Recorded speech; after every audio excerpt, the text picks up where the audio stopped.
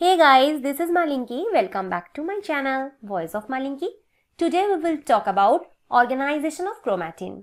And if you are new in my channel, please subscribe my channel. And if you like my video, please do like, comment and share my video. So first of all, what is chromatin?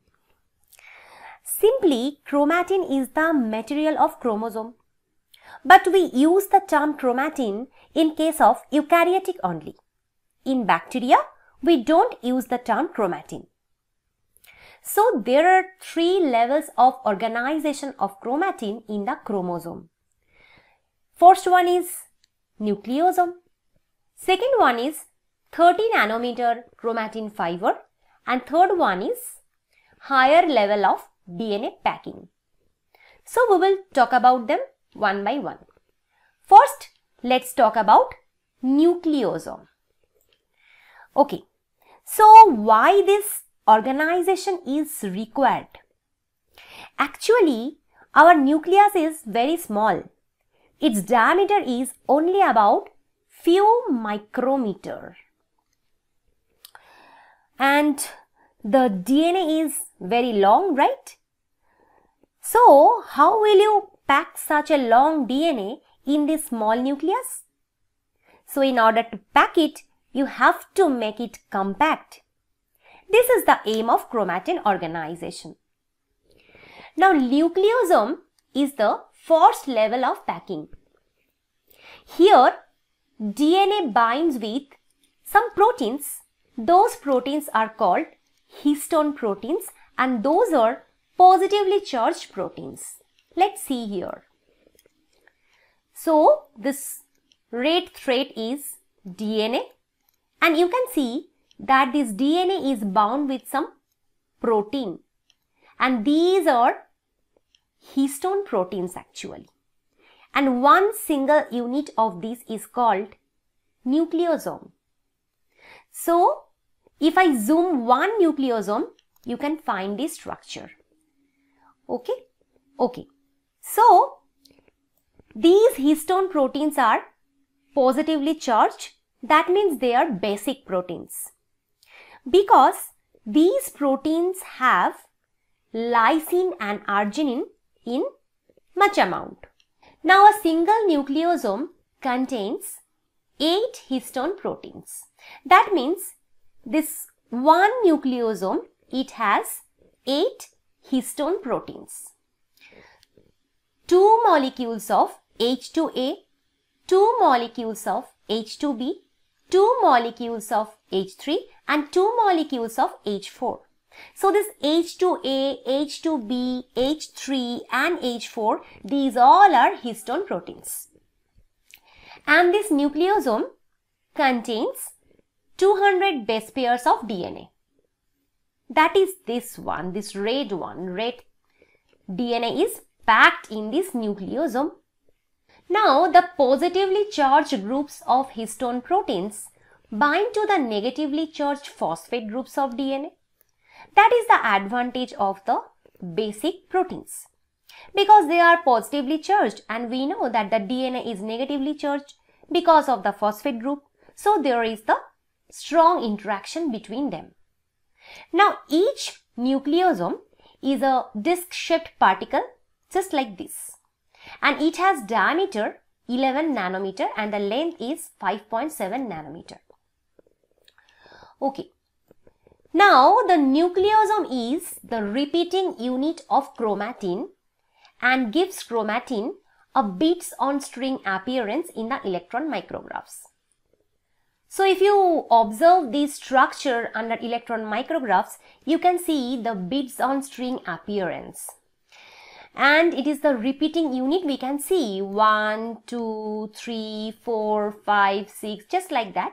Nucleosomes are arranged in the chromosome.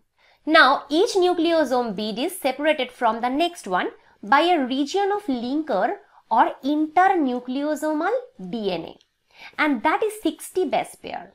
So, you can see here.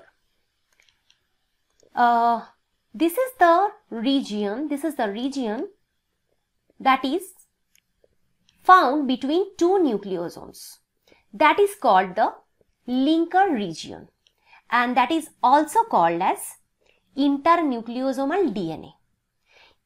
This structure contains only 60 base pairs DNA, and in this region you will get one more type of histone protein, that is H1. So in this linker, here you will get H1 type of histone protein. Okay, so if I zoom one nucleosome, we can find this. This is the nucleosome structure. This is the DNA. This red one is the DNA. It is bound with the histone octamer. In this histone octamer, you will get 2 molecules of H2A, 2 molecules of H2B, 2 molecules of H3 and 2 molecules of H4. And here we have the linker region, and that linker region is bound with one more protein, that is H1 histone. Okay. Next is 30 nanometer chromatin fiber. So this is the second level of packing, and this is also called solenoid structure. So let's see the diagram. Okay. So this is the 30 nanometer chromatin fiber. Here actually nucleosomes are even folded into a more compact structure so that DNA becomes more compacted. Here every time 6 nucleosomes are very much closely associated, just like this. You can see this. Here we have 1, 2, 3, 4, 5, 6. We have 6 nucleosomes which are very much closely associated. Now how does it form? Actually, the H1 molecules are responsible for that. Since 2 H1 molecules, suppose this is one H1 molecule and here this is one H1 molecule. So these 2 H1 molecules in the linker region flanking the nucleosome pull the nucleosome together and get closer. So this is the funda. Let's see the text. The 30 nanometer chromatin fiber consists of closely packed nucleosomes. It arises from the folding of nucleosome chain into a structure having 6 nucleosomes per turn. H1 molecules are responsible for packing nucleosomes into 30 nanometer fibers. H1 molecules interact with each other and pull the nucleosomes together. And the last one is higher level of DNA packing. So this is actually the highest level of packing. And this is found in the chromosomes at the metaphase stage of cell division. Here you can see this is the mitotic chromosome, and if we zoom the picture, we can find this, that is more compacted form of nucleosomes.